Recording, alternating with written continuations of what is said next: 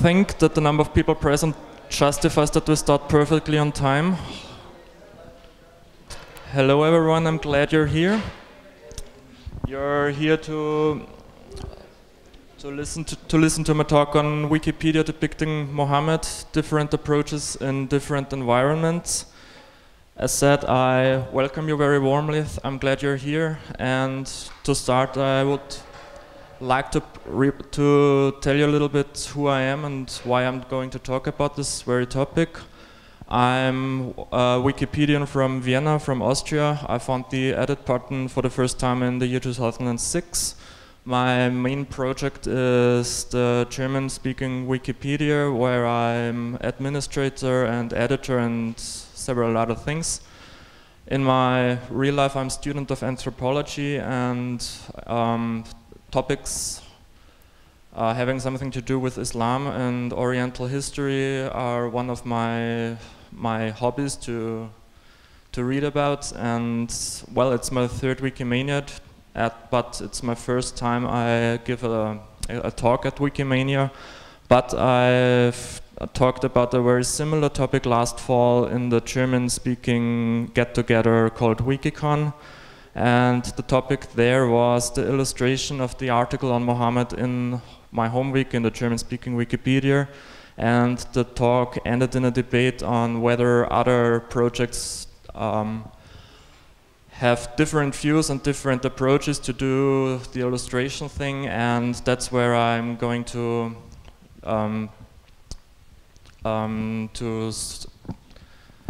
speak about today. Sorry. That's a little bit awkward. So, oh, that was the slide that was supposed to be on screen 1 minute ago. So, actually, why is it a topic of interest? There are two layers of interest, as far as I would say. The first is the Wikipedistic layer of interest, and this is because there's a great diversity of visual representations that are available to Wikipedia in order to illustrate the articles about Mohammed and all the other articles that are in touch with Mohammed's life and Islamic history and whatsoever. The second one is Wikipedias with different communities and different style guidelines. Wikipedias differ quite significantly in their composition. They have different guidelines, they have different interests maybe, but in principle some guidelines like the neutral point of view are global and we all have to stick to them. However, in several cases there are conflicts about how to interpret our guidelines, and one of these, I don't know if anyone recognizes what is on the screen there. It's a case of the Chinese Wikipedia, which was very much of interest for us in 2010, where I think a local administrator of this very Wikipedia proposed that we had to delete the entirety of images containing Mohammed's body, so to say, because it insulted the entirety of Muslim people. And on the other hand, there were requests to close that project because it was not in the scope of Wikipedian, of our encyclopedic point of view, so to say. The second layer of interest is the specific history of Islam. There is a tradition of anachronism, and yet there are, as I already said, very many and very diverse depictions of Mohammed. There are articles on that on Wikipedia, and I recommend you to read that. It's not a lecture on this, but I'm going to go one step further. So in the tiniest of nutshells, it's kind of awkward to do it on both screens. In the tiniest of nutshells, the whole story about Muhammad's depictions is not the Quran thing, but the Hadith thing, which means it's not in the in the holy book of Islam, but it's a very long-lasting tradition not to depict Muhammad's face, Muhammad's body, and also not to really make use of figurative depictions as we do as Christians or Europeans or whatsoever. However, in Hadith there are verbal descriptions of what was Muhammad's look, and another important fact to remember is Islamic schools of interpreting the Hadith and the Quran. They are very much divided on this very question. And the number one art form in Islam is not depicting concrete things, but to use calligraphy. However, there are still Muslim paintings of Muhammad, as I've already said, and in recent years cases like Charlie Hebdo or other examples, Jyllandsposten in Denmark, for example, showed that in the West there is an interest to experiment a little with Muhammad's depictions, and sometimes that leads to disaster. No, wrong direction. Here we are. So let's just repeat what kinds of depictions do we actually have. On the one hand side, there are figurative depictions out of Islamic tradition and of Western tradition. The example I've given you on this screen is an example where Muhammad is represented with his body but not with his face. And what is very typical is that a flame is there to show you that this is Muhammad and not somebody else. You also have examples where there's only the flame, and you have also examples where you actually see his face. And also there's a rather big variety of depictions from Western tradition. The one on the screen is from the Everybody Draw Muhammad Day.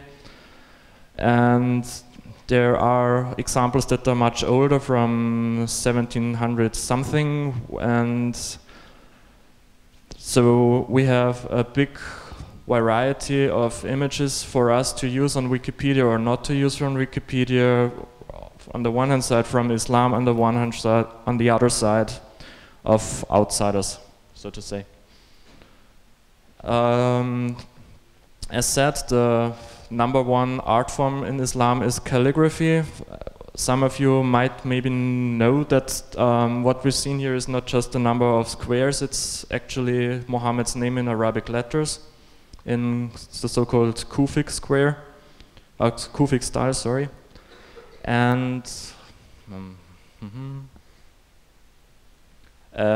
one last category of images that are used in articles is, so to say, the remainders. It's associative illustrations, like, for example, what you see here is the cave Hira in Saudi Arabia, the place where the revelations are said to have begun, and where Muhammad for the first time was given by God the text of the Quran.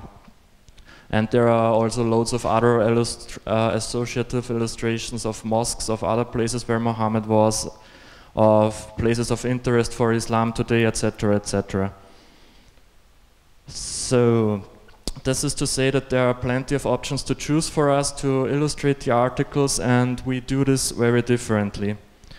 The first map I'd like to show to you is how the different Wikipedias deal with the question to use figurative depictions in their language versions or not. I know that this map is very wrong on a great number of levels, but I think it's useful to have an insight on some not so unimportant facts. For example, in Europe, it's quite common that figurative depiction in languages of European origin, to be correct, it's quite current to use Muhammad's figurative depictions, whereas in Northern Africa and in great parts of Asia, you do not see Muhammad's face or Muhammad's body in the respective Wikipedia articles. There are some interesting exceptions that I'm going to talk about a little later.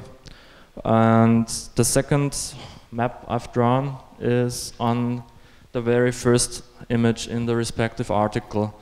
This map is, at least I would say, much more clearer. You see that the first image in an article is in most cases a calligraphy, and exceptions are only to be found in languages of European origin, in Swahili and in Quechua, interestingly. So let me go through a number of examples. The first one is the Arabic Wikipedia. There are no figurative depictions at all in this language version, but which means that they do not show Mohammed, but they show the figurative depictions of other peoples in this article. We have 5 calligraphies in the article, and also the starting image of the article is in calligraphy, and we have a very, very high number of associative images. I tried to figure out whether this is a question that was scrutinized by the respective community or by others, whether to use an image of Mohammed or not, and I found a request for comments on the talk page, which started in 2015 and which is not closed by today, and it shows that the Arabic Wikipedia's community is very clear about rejecting these images in the article. Example number 2 is a small Wikipedia of, oh my god, sorry.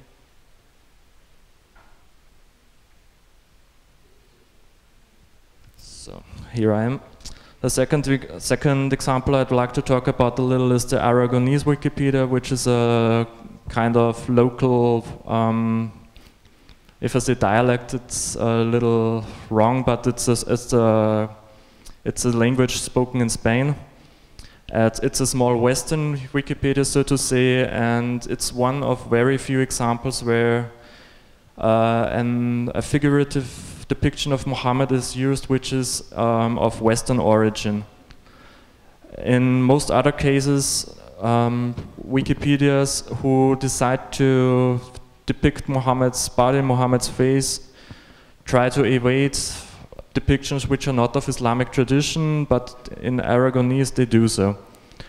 This style is contested every once in a while, but not very much so. This is to say that every now and then you have somebody taking out the images or replacing them, and somebody, mostly from the small wiki monitoring team, will revert these edits, but it's not something that is very much of concern, I would say, because it's not really often the case to happen.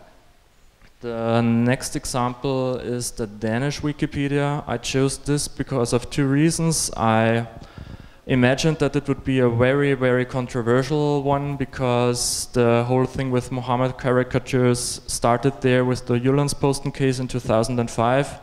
However, there was some discussion back in 2006, but actually after an IP removed the only image that was in the article, the Danish Wikipedia article on Mohammed is without any kind of image, which is the case also for some other small Wikipedias, but I think the Danish one is the largest one, and it was one that surprised me, as I must say, quite a lot to see that.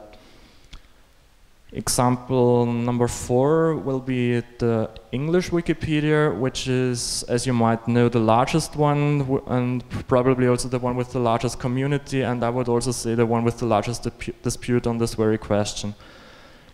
English Wikipedia uses 5 depictions of Mohammed. 2 of them are without Mohammed's face and 3 are with it.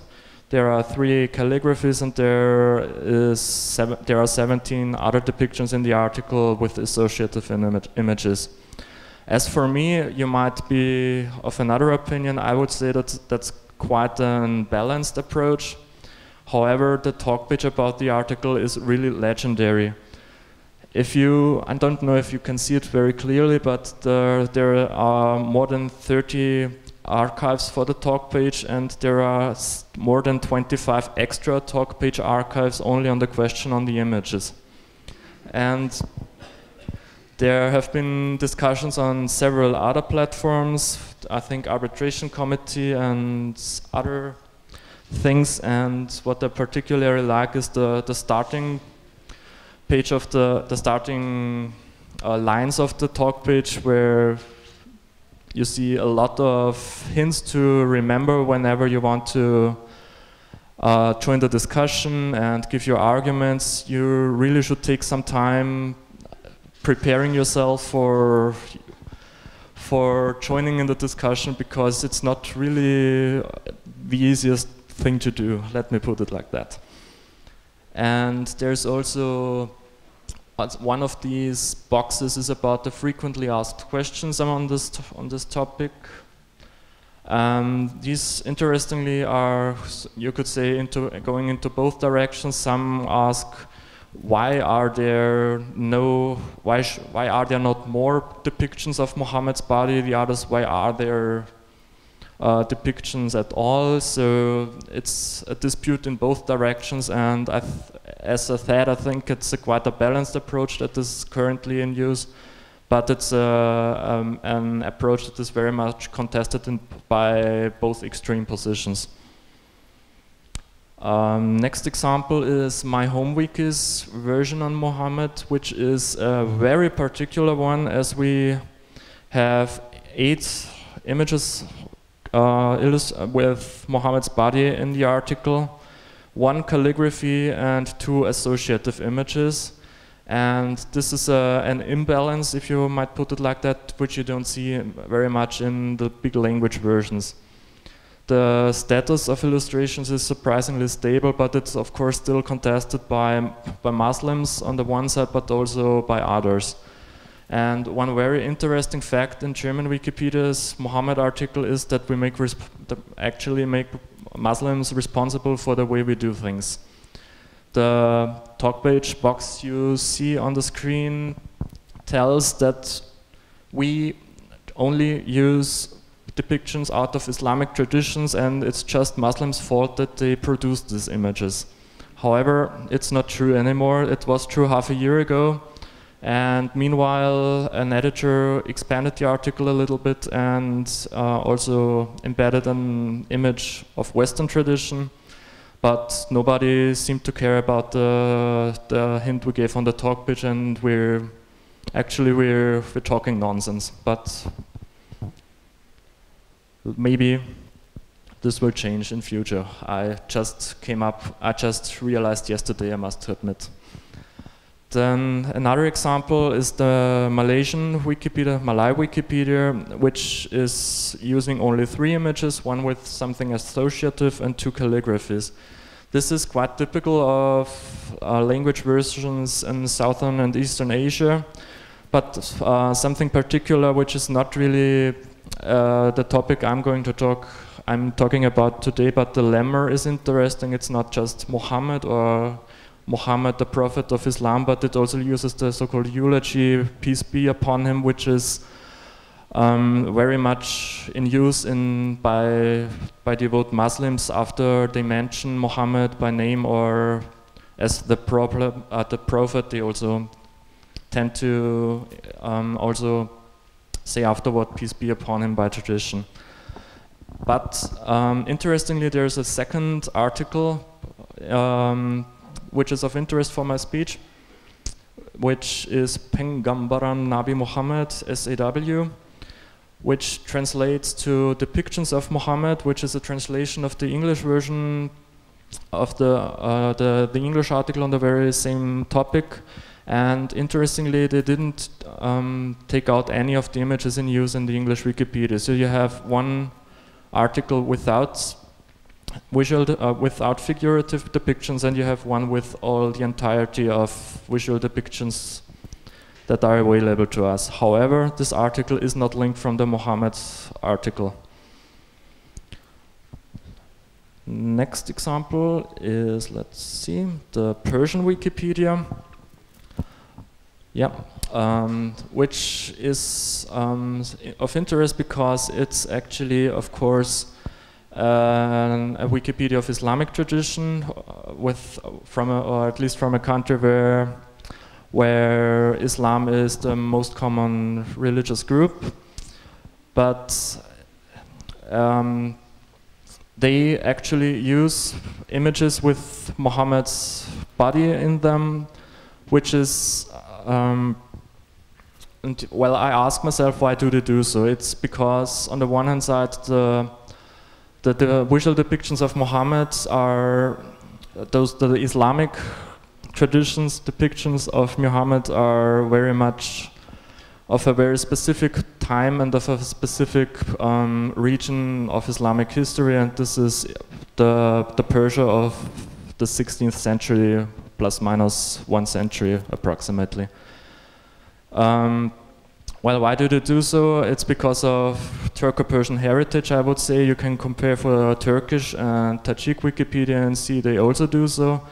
However, it's not just a Shia thing, what's also an option I was thinking about, because the other language version with the big Shia majority, which is the Azeri Wikipedia, does not use Muhammad depictions with Muhammad's body. And what also was very interesting to see is that the article and the illustrations actually do not seem to be really much in question for the respective community. So, to summarize a little bit what I was talking about, yeah. I think it's a difficult topic because you do not really have a chance to take the middle path. You can use figurative depiction or you cannot. You cannot just say, let's use the images just a little bit. If you do so, you do so the real way. For example, in Wikidata, we have the possibility to have 2 images in the property list. However, you also have the possibility to, in text, to say, for example, Muslims tend to do like that and others tend not to do so, but you can't just if you do both with the illustrations, you actually show Muhammad's face or Muhammad's body, and it's not a compromise to do it like just a little bit, I would say. Actually, in Wikipedia, communities are rather autonomous when it comes to questions of content, but I think we need to remember that understandings of aesthetics and visual traditions are very much different between the cultural areas of this planet, and so also do interpretations and localizations of the principles of Wikipedia, which are interpreted differently throughout the language versions that we have. And also, content curations is a process that is not going on at Meta, but which is going on the respective Wikipedias. Whenever there's a problem you take to Meta, it's not because of content, but it's because of disruptive users or ongoings that need clearance. But it's not about the very content. Or if somebody comes to Meta to talk about content problems, I think he won't find a solution there. So you could summarize it like that there's not a choice everybody will agree with, and neither there's a choice which is objectively perfect in every environment. And choices differ. They differ from Wikipedia to Wikipedia in terms of content, and also in terms of how the choices were made. In many small Wikipedias, I had the impression that the person who started the article came up with an idea and did not really think about it for a very long time, but just did the way he did. That's very different, for example, from the approach in English Wikipedia, where we have a compendium of discussions that's legendary, as I've already said. So, having said that, can we conclude that every choice is equally justifiable and suitable, at least somewhere? I personally would say no, because choices build on arguments, and arguments differ on their logic level. In the discussions on Wikipedia, there's a great level of arguments that are simply not scientifically speaking correct. For example, we is maybe a bit hard over-exaggerated, but in the arguments you see sometimes that people argue that some Muslims did so and argue that this means that all Muslims do so. That's not true. That's scientifically speaking a false argument. The same is true for the so-called genetic fallacy. If